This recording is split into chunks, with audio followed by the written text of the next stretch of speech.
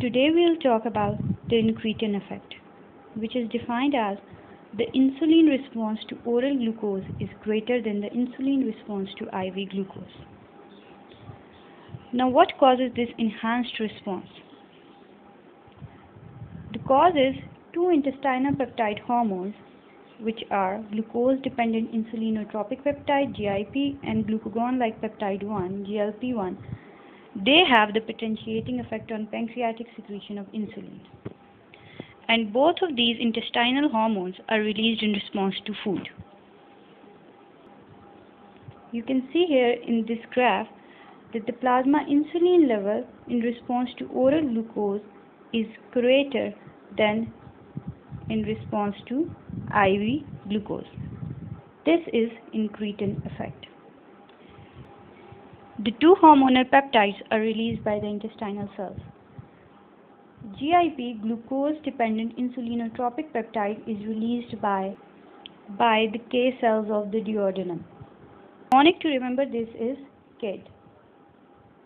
Insulinotropic peptide is released by the K cells of duodenum. Glucagon-like peptide is released by L cells of the ileum. Like peptide is released by L cells of the ileum. Both of these hormones have a very short half-life.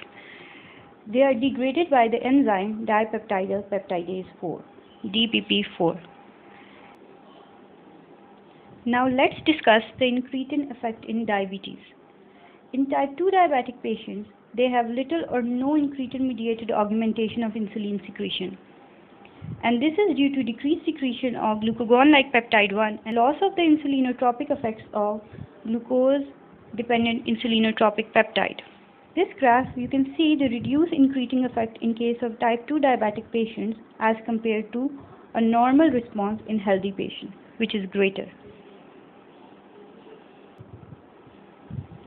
The class of drug which can enhance the incretin effect is DPP-4 inhibitors, dipeptidyl peptidase 4 inhibitors, and they are used in the treatment of type 2 diabetic patients.